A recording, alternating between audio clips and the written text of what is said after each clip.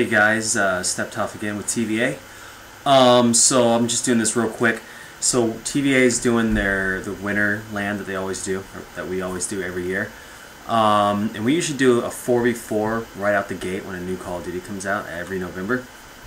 But I wasn't sure if we wanted to open with that, because usually we'll do 4v4 and then 3v3 and then a dubs tournament and maybe a free-for-all on the way out, because we try to do a LAN event every season.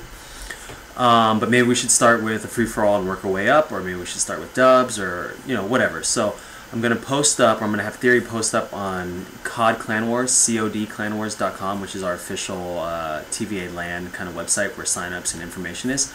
I'm going to allow people to go on there and kind of vote what they want, because I know some people say, hey, I have 3 people that live in the area, but we can't find a 4th, or something like that. So maybe people are going to want to veer more towards a 3v3 or a dubs, or they want to go strong with the 4v4 and stay on track with what we've always done.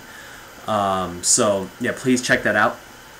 And I also want to give thanks and a shout out to everybody that's on the website, TvaClan.com. I've been trying to play with everyone. Every time someone's on our chat, I try to say, hey, who's on, who wants to pub, who wants to scrim, and I'm kind of gotten some positive feedback with that. So don't be shy if you want to play with me or play with us or anything. Ask me questions. I'm try to be as open, as nice, and as kind as I can with asking or answering questions that people have about. If you go to my Formspring, which is just formspring.com/stepTOF, you'll see a lot of questions that people had for me, and I feel glad to answer it. So definitely hop on the site, ask questions, play with us, and I'll see you guys at the next LAN. Thanks, guys.